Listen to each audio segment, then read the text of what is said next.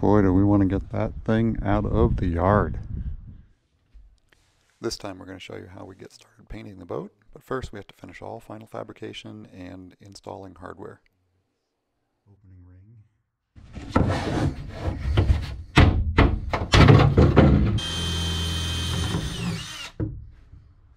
And we'll hit it with the jigsaw right now.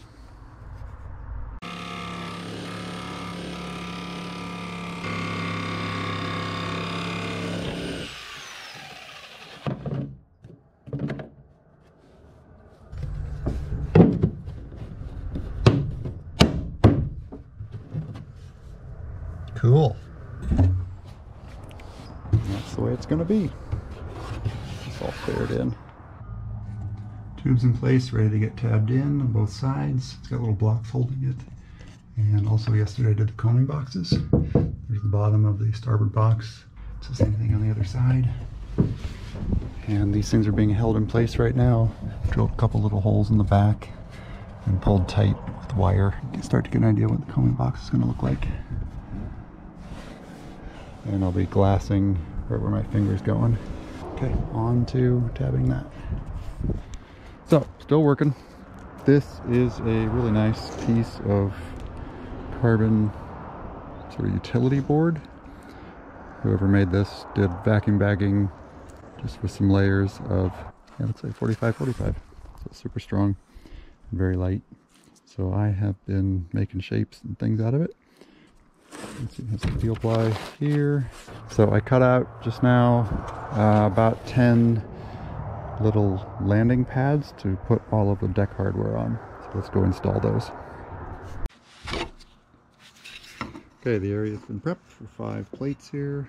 There are little pencil outlines for where I want each one to go. I just did a alcohol wipe down.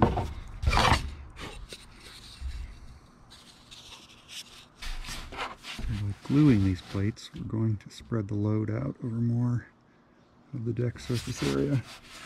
Just like to avoid pressure pinch points on the deck, on the core really. Pressing nice and hard so I get glue out all the edges. Good.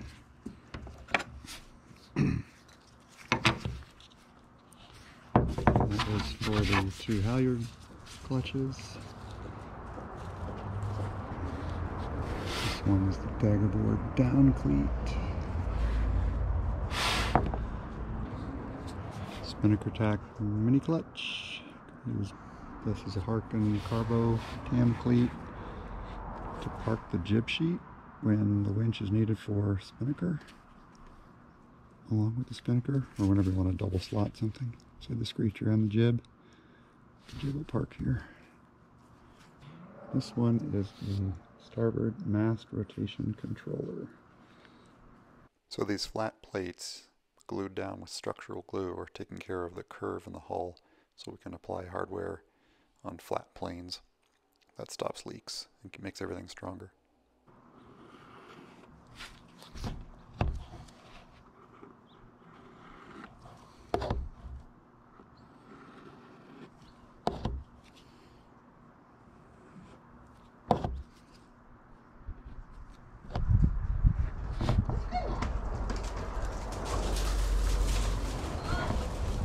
Hey there. Wow. Here she comes. I was like, last lap, final lap. Go, go, go.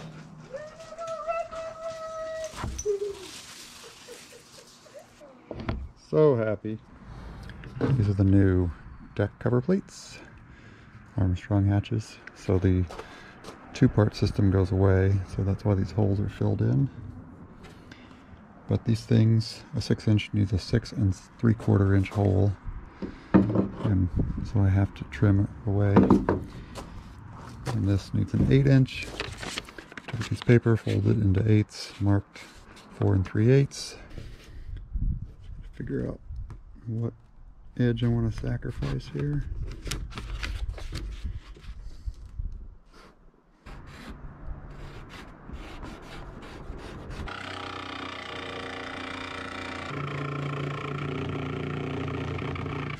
Here we go, holes cut.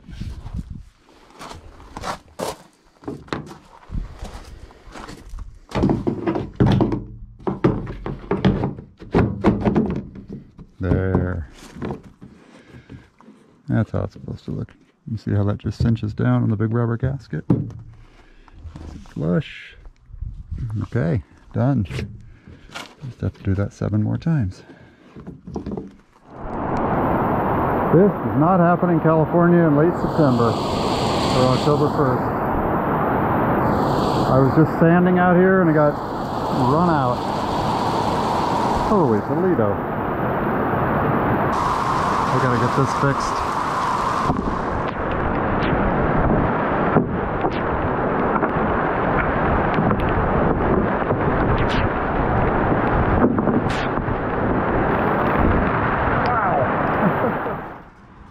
Well, the day just kept going. Did a bunch of work on getting those holes for the net lacing rounded over.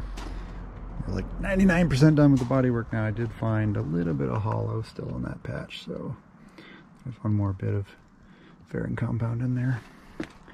Hand sand that tomorrow. A little bit back here. Now there's half a dozen of them around. So to get into primer, we'll do that tiny bit of sanding tomorrow and masking. So we have to mask all of this off. I'm gonna mask the windows. I'm not gonna remove them.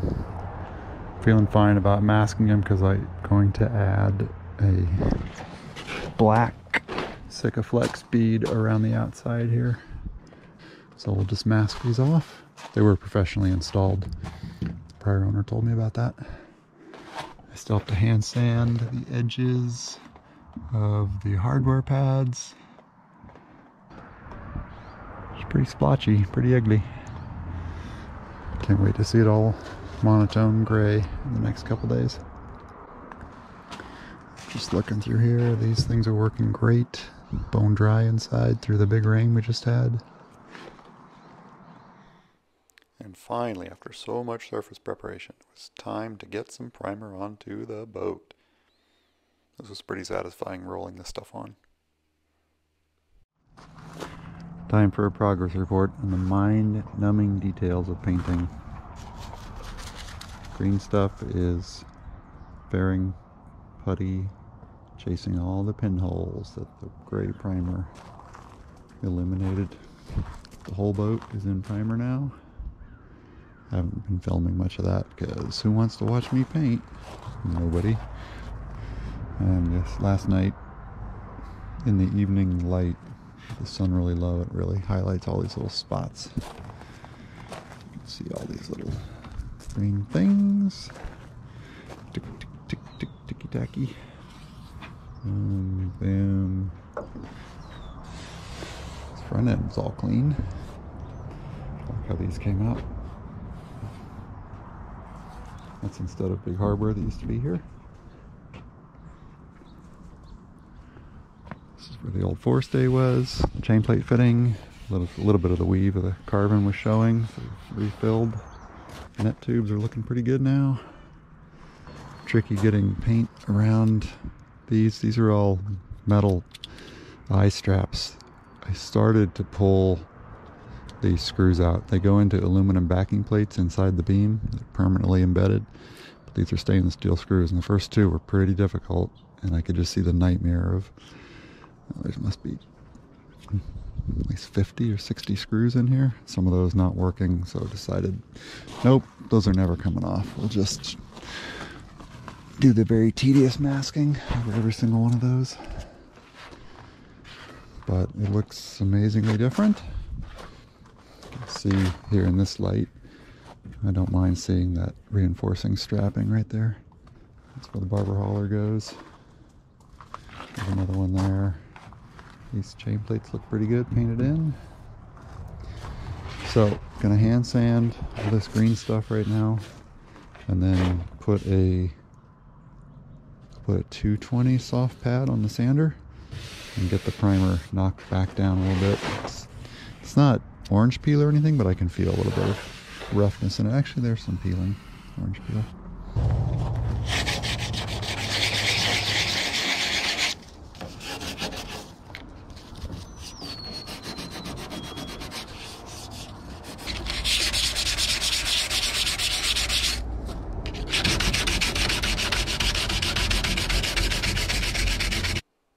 for those who ask why would you sand the primer, I'd say this is what starts to define a serviceable paint job from something that's actually really good looking.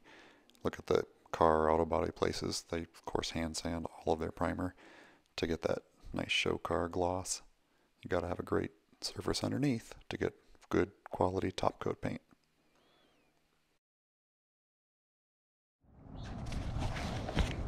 Primer's looking really good on the hulls.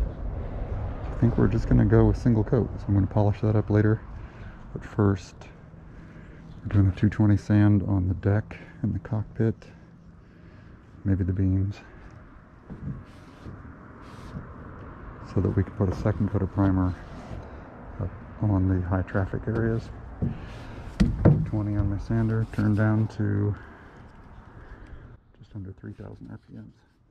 It's important to go slow.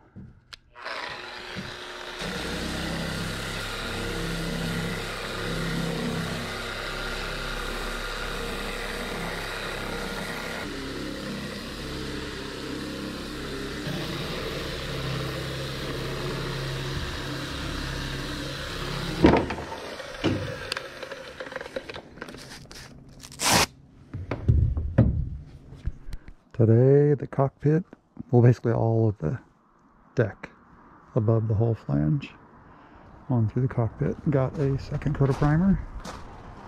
And I just made the final run of pinhole searching and filling. Can you see all the little light green things? So there are probably 50 little dabs all around. We're going to let that harden up.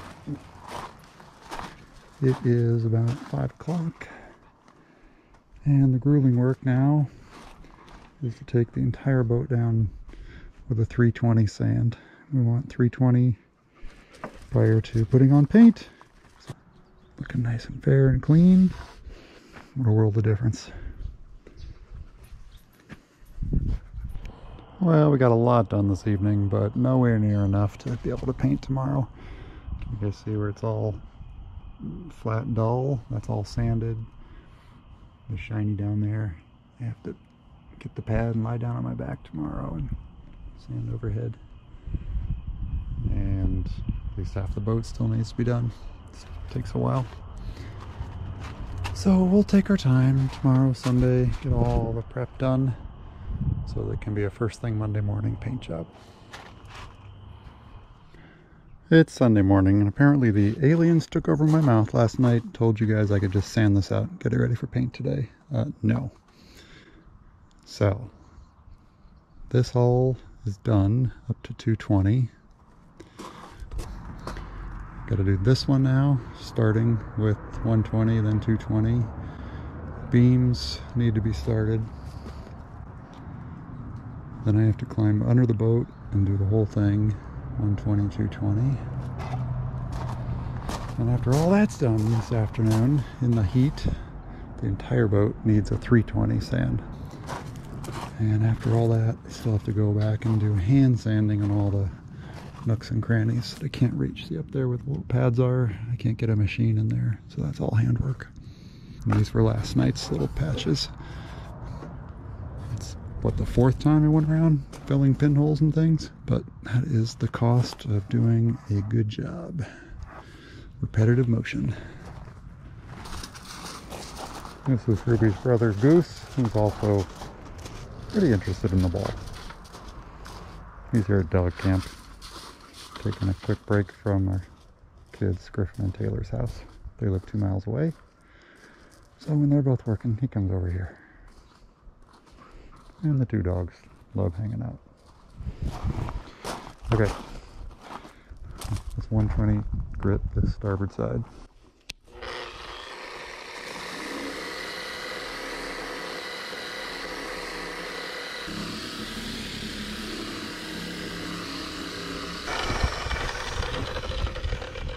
You guys started watching that yet? It's going to take me about an hour to do this hull.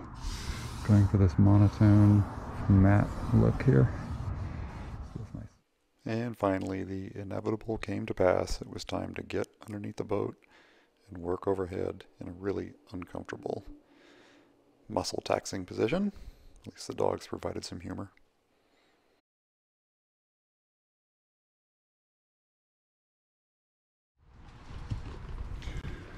Well, all the 220 grit sanding got done. I'm just on the final sanding, which is the 320. And I was just starting up on deck and this rain began. So this is, what, Tuesday late afternoon. I think the day is shot. It's like a bunch of rain coming at us from the west.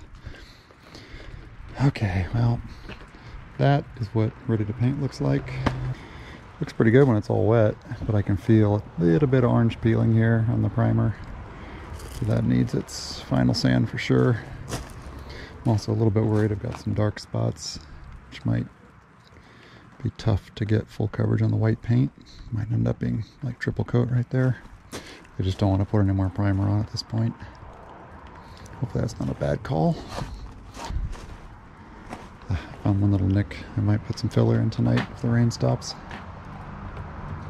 Okay, welcome to my little misery pit down here. But we have just finished 320 grit on all three hulls. This bottom of the boat here is smooth like glass now. Just needs a little washing job. Ah, finally. So I will take you guys along now. We finished machine sanding the entire boat. Now we're going to hand sand all the nooks and crannies. Get ready for paint finally tomorrow, Thursday. All those corners, all these gaps still have to be done. So that will probably be a couple hours work. And then a thorough wash down. Let it dry. Towel dry also. And then air. Blow it with air. And then we will do a chemical wipe and be ready for paint. So the goal will be to try to get some paint on tomorrow. I do have some off-site appointments to do in the middle of the day, so we'll see how that goes. But just in terms of amount of effort, it has taken 2 full days of sanding to get the primer down to paint ready. These are very complicated surfaces on the trimaran, so it's a lot of work to move your sander all around, and it sure takes a lot of time. So just saying all this in case somebody plans on prepping their boat. But if you don't do this level of prep work and get it out to a full 320, it just feels like glass here all over the entire boat.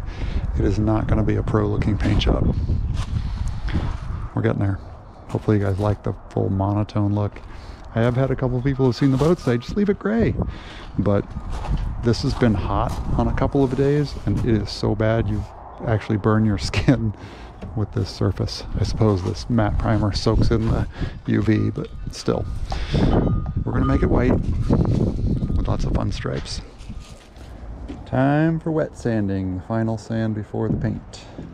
This is a 220 block.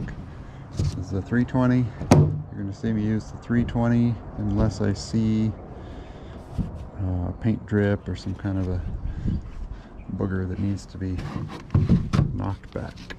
So all these main surfaces were done with the sander yesterday. So we're just doing this to get in the curved places the sander couldn't get.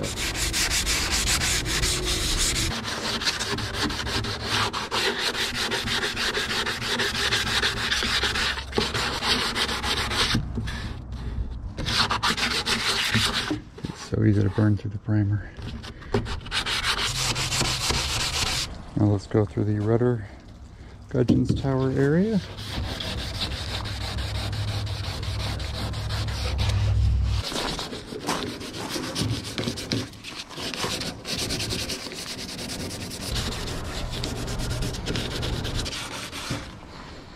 Alright, that's enough of that.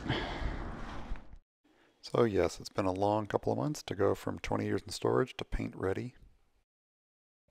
I wanted to give a realistic view of everything that goes into these full repaint jobs.